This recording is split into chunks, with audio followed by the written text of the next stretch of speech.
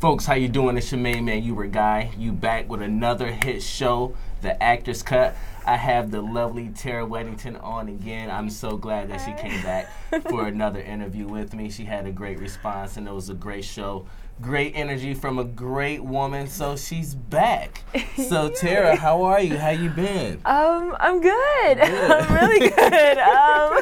I've been great. I'm really excited. 2017 has been an awesome year, so I'm looking forward to the following months. It has been. It has been. So tell us about some of the things that I've seen some of the projects that you've been doing, and I just saw a movie that you had done, The Man from Everywhere. Yes. So let's talk about that. Tell us about that. Thank you. Okay, wait. I'm sorry.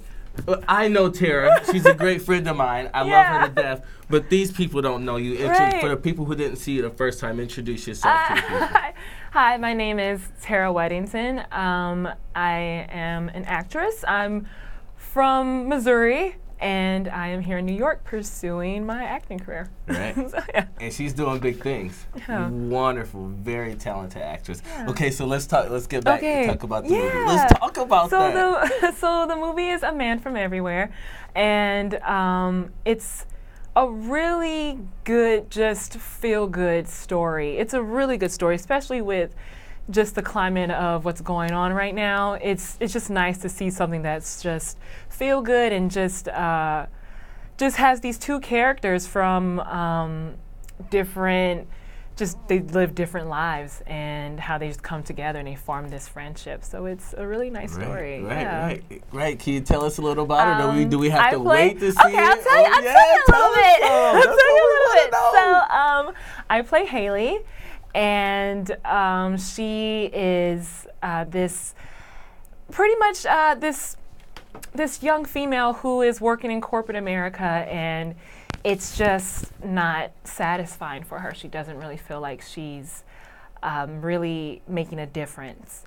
And so she kind of just goes out through her days kind of in a mopey feel and kind of just almost in a sadness, kind of well, not necessarily sad, but more of just a feeling. Yeah. So just wanting to find something special what she does. And, sometimes when you're going about with life and you don't feel like you're having an impact, and you just think to yourself, like, what am I doing here? What is, like, this isn't my calling. This is not what I expected. That can do, that can make you go into like this sort of shallow depression. And so that's kind of where she is, and she happens to meet Mel, and Mel is a man that's homeless, and he has an amazing story, and they meet up one day in a park, and then the rest is just, not history, but just there. It's just the building of their friendship. So yeah. Right. Yeah. Very nice. How did you get involved with that project? So they had an audition on Backstage, and it's Idealist Films. They were auditioning, and there was I think they had over 300 submissions, and so I auditioned, and then I auditioned again, and they chose me. So yeah, that's how it happens. Right. Good. The one thing I did like about Haley was I really could connect to her. Right. And sometimes you get these breakdowns, and you're just like, breakdowns are these auditions, and you just think I don't know how to connect. Or you just try really hard to say, how can I fit into this? Is this a part of my essence? And so with Haley, I really felt connected to her. I really felt like some parts of her story I experienced. And so, it was really nice to play a character like that. Awesome. Yeah. So what do you prefer to do best? Because you've done the film, you've done the theater. Yeah. So which one of those would you like to do? Both, or which one? I think it's important to always have that stage experience. I don't know, what got me attracted to acting, or what I feel like that made me the person who I am today, is television. It was very impactful.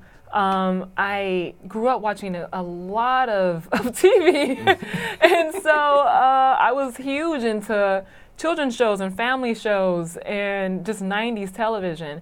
And so, but what made me fall in love was being on stage. What made me really feel like I could really do this was stage. Just being live and just having a build up, telling that story and really tapping into it and really being vulnerable and really experiencing it on stage it's addictive. And one thing that always that always happens to me is before I go out on stage, before it's my cue to go out on stage, I get really, really nervous. And it's really nice to take all those nerves, all those butterflies in my stomach and channel it and just make it, make my presence very powerful on stage. It's really addictive. I like it. And so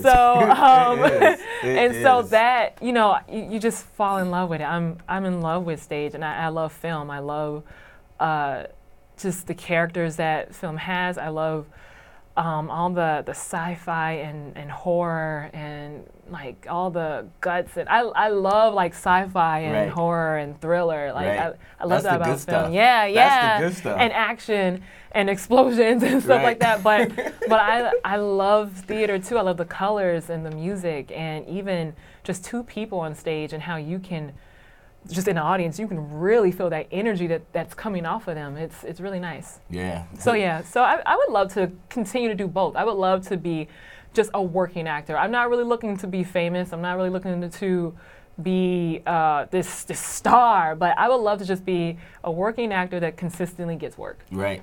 Can't ask for more than that. Right. Can't ask for more than that. Just consistently give me some work and some checks, and we good here. And we're perfect. That is awesome. So, as you know, I had some of our we have a few mutual friends that have also been on my show, Jaleesa and Ravel and Darlene, and we were talking about like how you were talking about the role that you played with Haley in the movie The Man from Nowhere, and we were just discussing, the different roles, especially for African American women, for our black actresses that have really been, taking a stronghold lately instead of the more stereotypical type roles like, we've Viola Davis and Simone Missick, playing the detective on, Luke Cage and so forth, man. It's really been a great uplift of more positive characters. What type of characters would you like to see more? What type of characters would you like to portray on the screen or in theater? So it's really interesting you asked that because I've gotten to the point where I just feel like I'm gonna really start creating my own content. It's something that just has to become necessary now. And so the characters that I've always been interested in, and I get called in for these roles. I get called in for a lot of like these sci-fi things and horror and quirky characters, and not as much quirky as I would like. But now that Awkward has come out, it really has been like, oh, there are awkward black girls. I'm a living awkward black girl. My life is awkward. And so man. And it's so okay. It's okay. Everybody has a little awkwardness in it.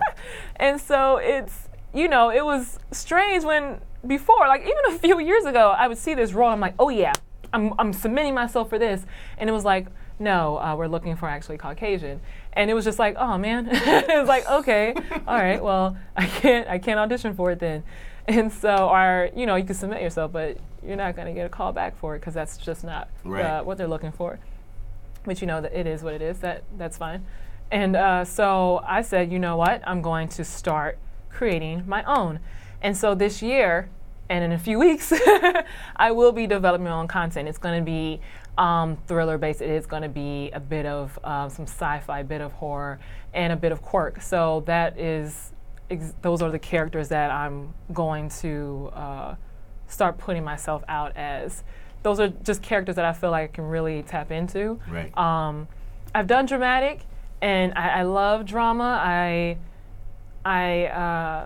you know, I love the real meaty roles, but you can be dramatic and have like these different layers as well, because people are so layered, right. and sometimes you get this work where it's just like, oh, she's just mean. She's just a mean person, but then you don't get the chance or the opportunity because of what people may think or what people may assume, you know, of how black females are, you know, just completely angry, completely bitter, but they don't show these layers of softer sides, or she's bitter, but maybe she's very quiet, or this is her past, this is her history. And sometimes it could be as not so much of she's coming from, you know, just the inner city, but she can easily come from middle class and have just this bitterness or whatever, or things just cannot be going right. But yeah, I want to start doing.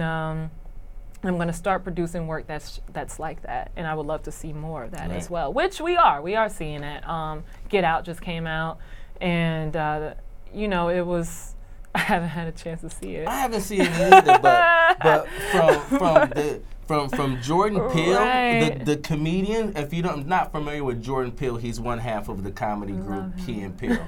And that movie is, I haven't seen it, but he just the response. Yeah. I definitely want to see that, and that's some, like, and that's another thing where we're talking to, like, the way that we will get more of our stories out there, the way that we will get the more of those roles, producing our own stuff. That's basically one of the. That's why you can come to the Actors Cut with me, and we can talk about whatever we want to, because it's my show, and we can talk, and we can be ourselves here. Yeah, that's very important. That's very important. So, another thing that you may not know, that I know, and that I'm going to ask her about right now, is she's a sports girl, too. She loves her sports. Oh, guys, what are you going to ask me? And we were talking about our sports teams now. Okay, so now is you know, almost time for the playoffs. We see KD is hurt. A lot of the major teams have, you know, injuries. Kevin Love is still out. Do you still? And Boston is really good. Boston had a big win last night over Golden State and Golden State.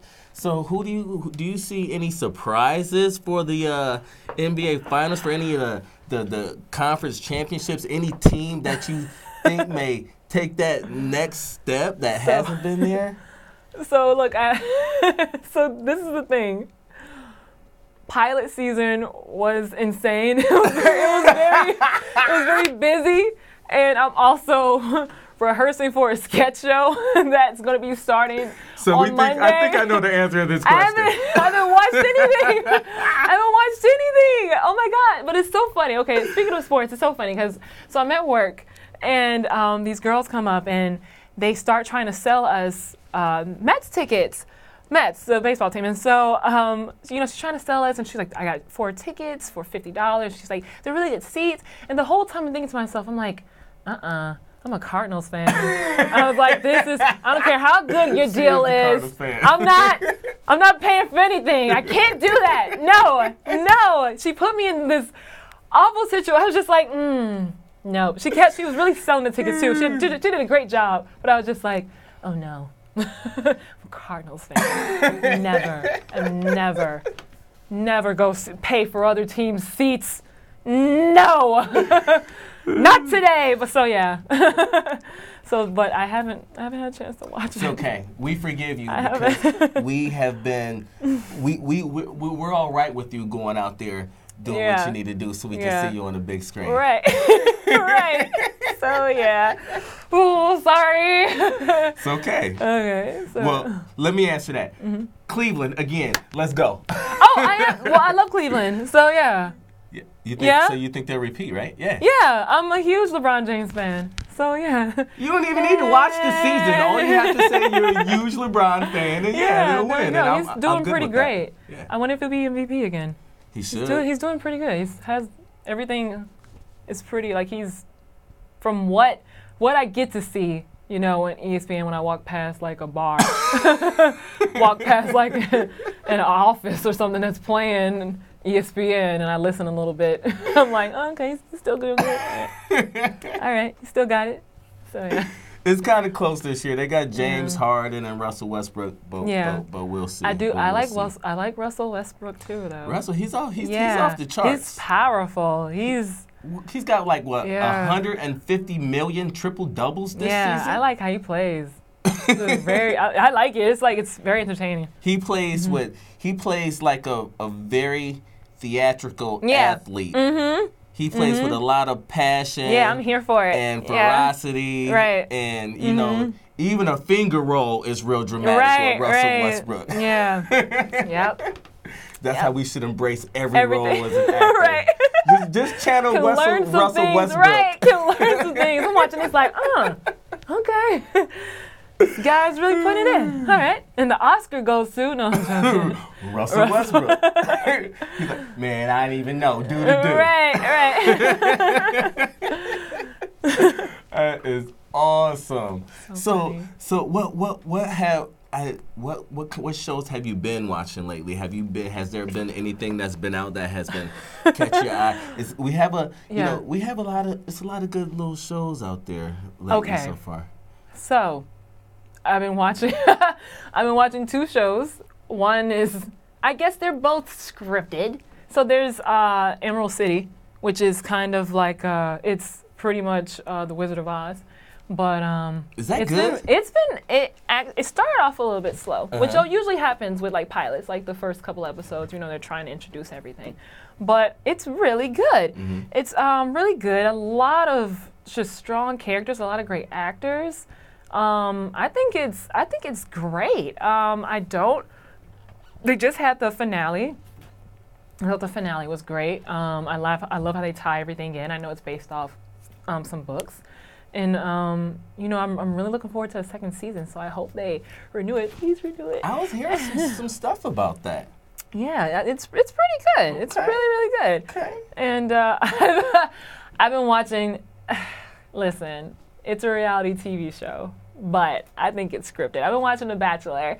And The Bachelor? Yes, and the TV show? Yes. That still comes on? Yes, it does. Oh, okay. And they just chose their Bachelorette.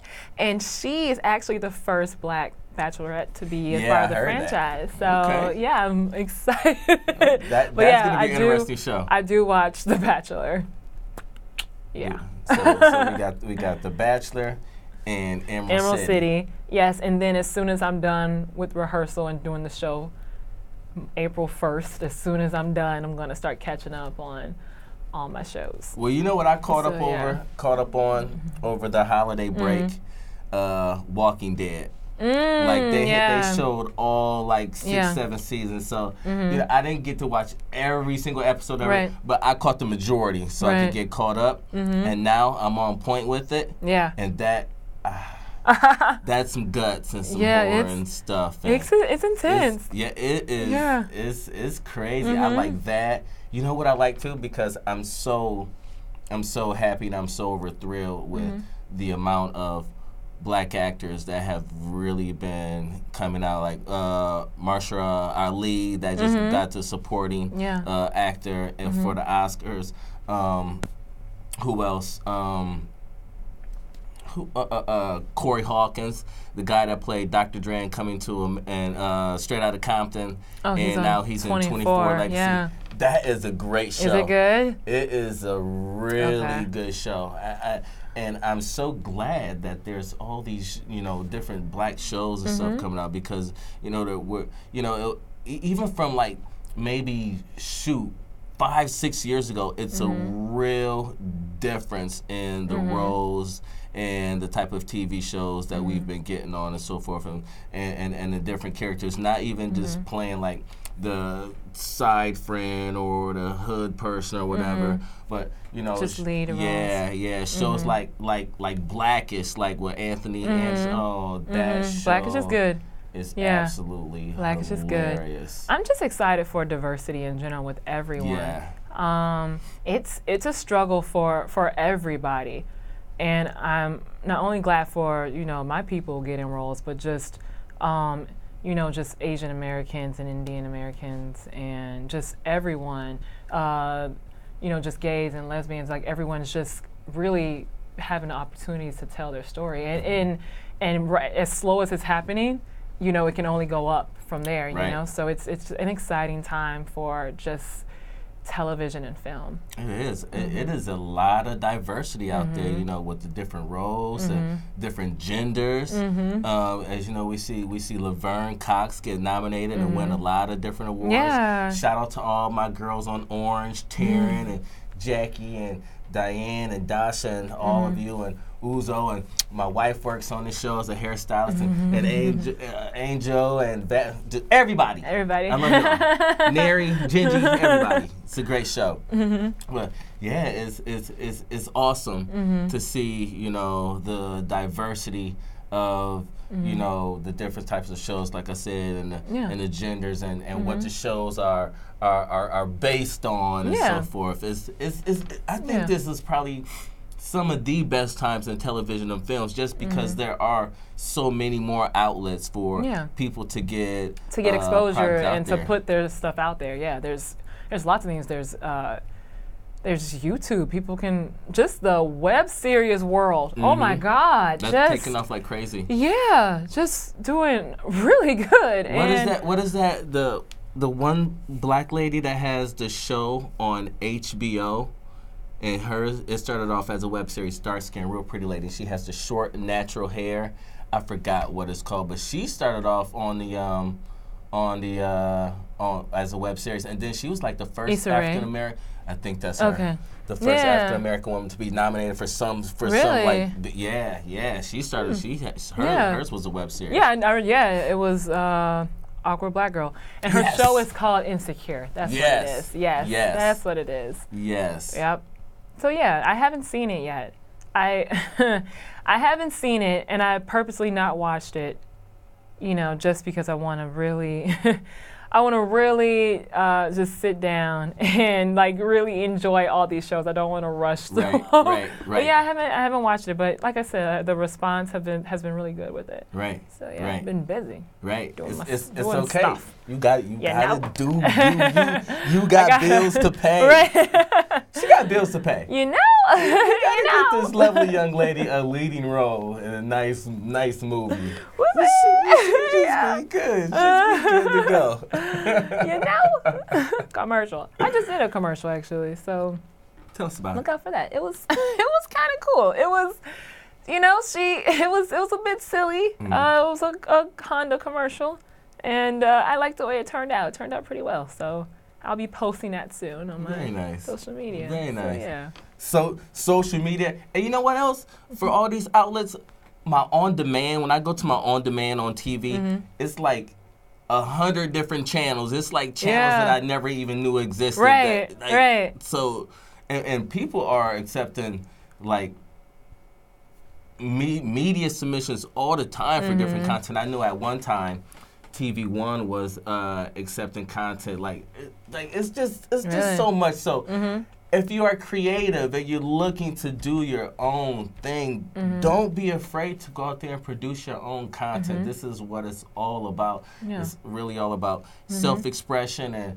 and building characters that people can express to others and that other people can relate to, and just having more and more diversity and more and more great stuff. Because I love watching good TV and good film and stuff. And just stories you've never seen before. You know what I saw? Me and my wife the other Saturday morning. It was about 8:30, and I don't know why I was up that early on a Saturday morning. But we ended up watching, this was my first time ever seeing it, and I saw it from start to beginning. Guess who's coming to dinner? Sidney Poitier. That was an awesome movie. Yeah? I haven't had a chance to see it. It was really good. It's one of those, and this is one of those things about classic shows, classic films. Like, this was way years and years ago, and it's still has that quality to captivate you, you know, to keep you even if you've already seen it and you know what the premise is about, you're still like, I was like, babe, this is such a good movie. I've been watching a lot of like little off movies lately, like little movies way back in the day. Like, I just watched The World According to Garp again. Have you ever seen that with Robin Williams? It takes place I think it was made like in the early 80s or something like that. Well, his mom is a nurse and a feminist activist, and it's real deep. It's a real good movie. So it's just, you know, classic movies. You know, sometimes you don't even you just find yourself watching something, and pretty soon it's like 2.5 hours later, and you're like, damn, it's over. That was good. Right. There's just so many movies out. I just feel like every time I thought like, oh, I've seen everything, and then another one pops up, and you're like, oh man. Right. There's another film, and it's always great. Even the ones that aren't that great, I still like watching them. Right. So I'm like, I still can sit and watch it. I'm just like, you know, if I'm not busy. So yeah. Thank you for coming down and giving me some love. Thank you. Yes. Thank you for inviting me. No worries, no problem. I always love having you down. Go ahead and give the people your information where they can book you, get in touch with you. Okay. Well, you can find me on Instagram, and my Instagram is Hey TERAH JENE.